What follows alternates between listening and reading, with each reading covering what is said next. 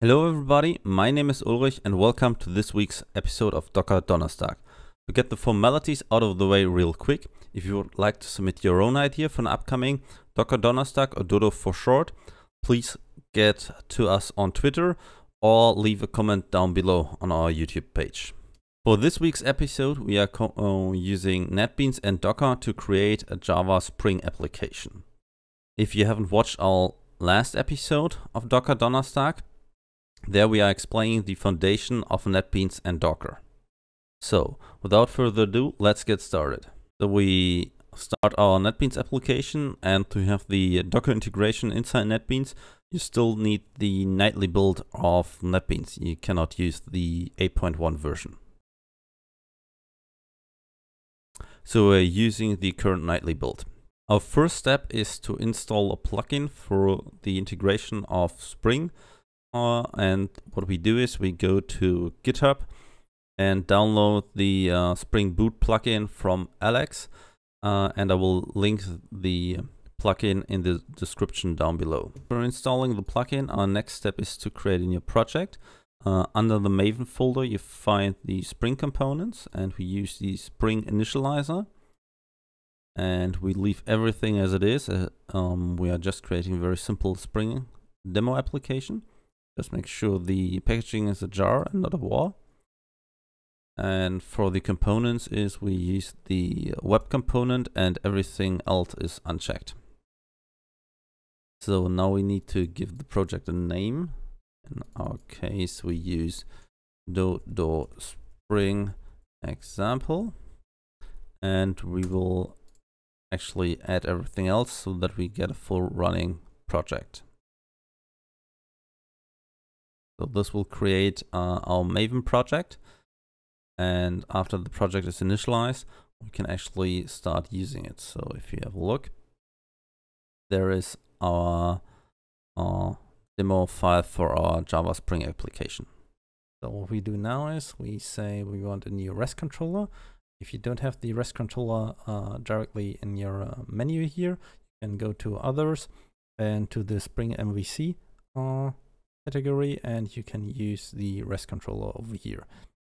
We just leave it at new REST controller for this demo and hit the finish button. And what it will do is it will actually populate the whole page with a simpler REST controller to start with. So we just simplify the whole class so that we can actually have a very simple example. Just remove everything and use a more hello world approach to this. Method is get, and we will have just a path match.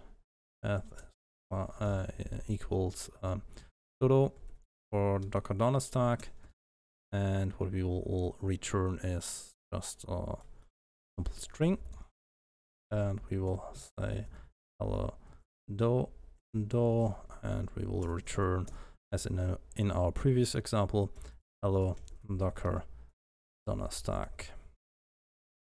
Just fix the imports, and now we can execute the Spring Boot project. And what we will do is we execute it, and as you can see it will build the project and actually start the Tomcat server on port 8080, and we can now connect to our host. What we will do is localhost 8080 and Dodo for Docker Donnerstag, and as you can see, the application is up and running and saying hello Docker Donnerstag. So now we want to stop the application, and what we do now is we create another Docker file for our Spring project. So we go back to files and hit the demo application and say we want to have a Docker file. And in our Docker file this time we use the Java image. So we will now add a few commands. What we do is we use again the add command and the jar file that is created in our project and rename it to Dodo jar. we expose port 8080 and we have an entry point that will actually execute our jar file. So we don't need the cmd command anymore. And remove this. And as we integrated our Tomcat into the jar itself, we can just execute our Docker container. That's what we will do now. So save this. We will hit Docker build.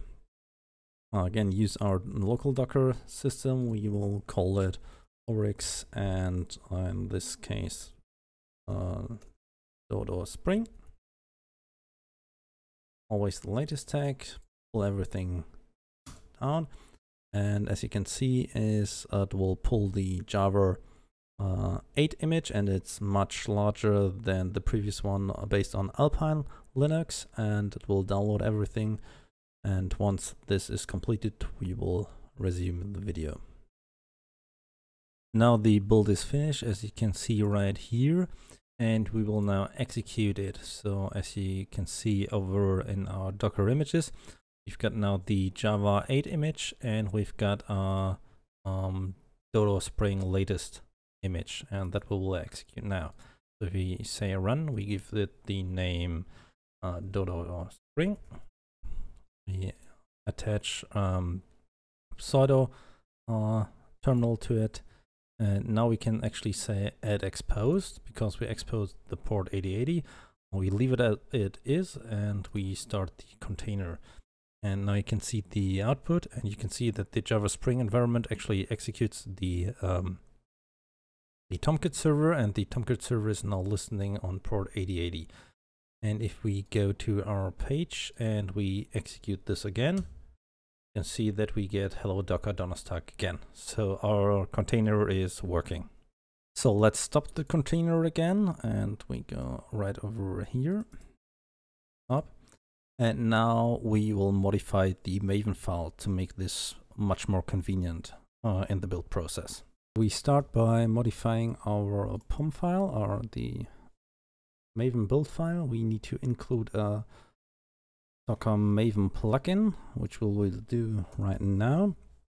And you can see we're using the Docker Maven plugin from Spotify, and we need to specify the image name.